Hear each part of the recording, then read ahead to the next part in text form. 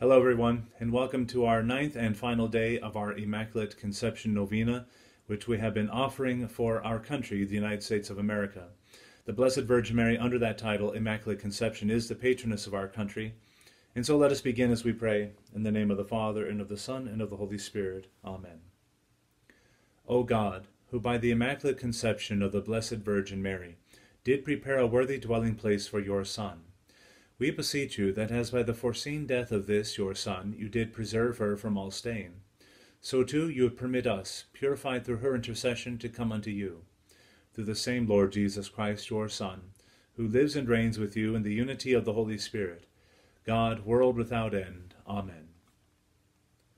O Mother of the King of the universe, most perfect member of the human race, our tainted nature's solitary boast, we turn to you as Mother, Advocate, and Mediator.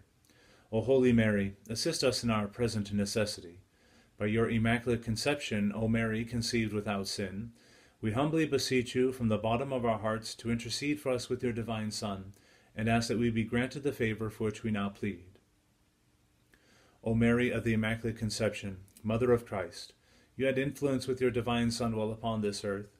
You have the same influence now in heaven. Pray for us and obtain for us from him the granting of our petition, if it be the divine will of Almighty God. We ask this through Christ our Lord. Amen.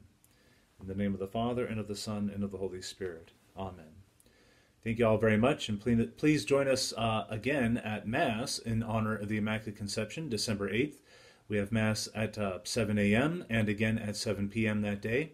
So we hope that you will join us in the grand conclusion of this novena in celebration of Blessed Mary, Ever Virgin, our patroness under the title Immaculate Conception. God bless you all.